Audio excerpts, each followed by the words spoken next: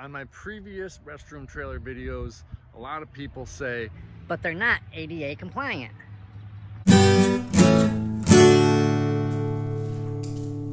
So yeah, on some of my previous restroom trailer videos, the most common comment is they're not ADA compliant.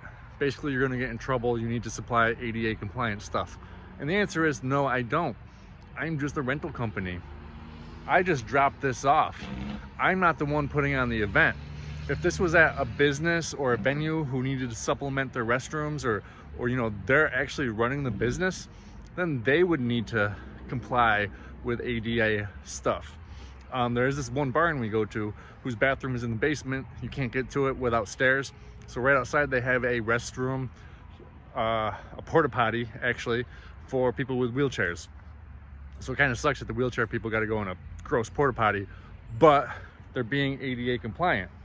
If they were going to do restroom trailers, you can get a restroom trailer with an ADA compliant thing. It's usually like a piece, like actually comes down when you drop it off, and then wheelchairs and disability people can get in there. But me, as a rental company, I am just dropping this thing off. Most of them are to backyards anyways, so it doesn't really apply. And even if I'm dropping it off at a business, it's not my job to be ADA compliant, it's theirs. They know that this restroom trailer is not ADA compliant when they order it. If you wanna order one, you're gonna have to find a company that has it, and most companies don't do it because, like I said, it's just not needed. I don't need to spend an extra $20,000 to get an ADA compliant restroom trailer because I'm just the equipment rental company. It's not on me, and if you guys are thinking about getting in this business, it's not something that you need to be scared about.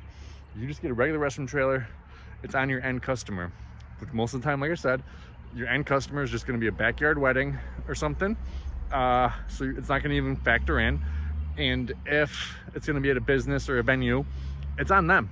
It's on them. I mean, if you get tons of phone calls for ADA compliant, you can get an ADA restroom and charge a whole lot more for it. But in the general everyday rental, it's not needed. We're just the equipment company. They're the ones throwing the event. It's on them. I'm never gonna get in trouble for it. Thanks for watching.